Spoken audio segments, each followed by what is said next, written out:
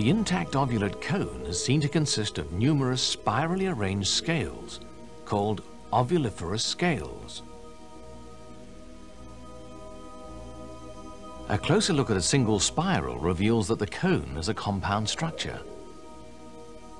For each ovuliferous scale has a small bract fused to its lower surface. The upper surface of an ovuliferous scale contains 2 ovules. Each ovule has an outer protective layer or integument.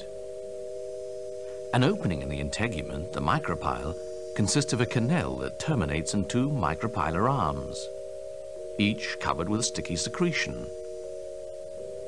Beneath the integument there is a fleshy megasporangium containing a diploid megasporocyte cell.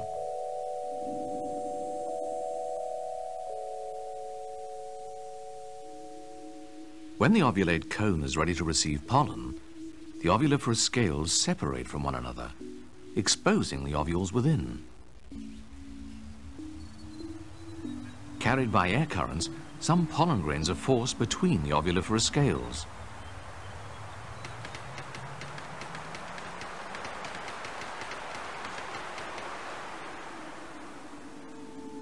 Once inside the cone, the pollen grains fall down towards the ovules.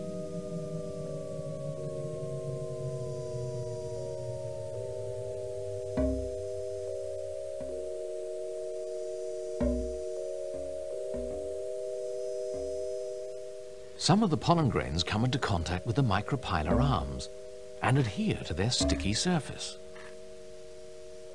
The megasporangium secretes a fluid which fills the micropyle. This is the pollination drop. Pollen grains on the surface of the micropylar arms are transferred to the pollination drop.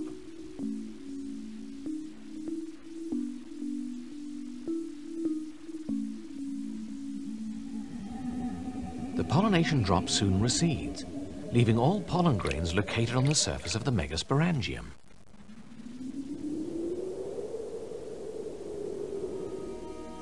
At this time, the micropylar arms wither and the micropylar canal closes, effectively sealing the pollen grains inside the ovule.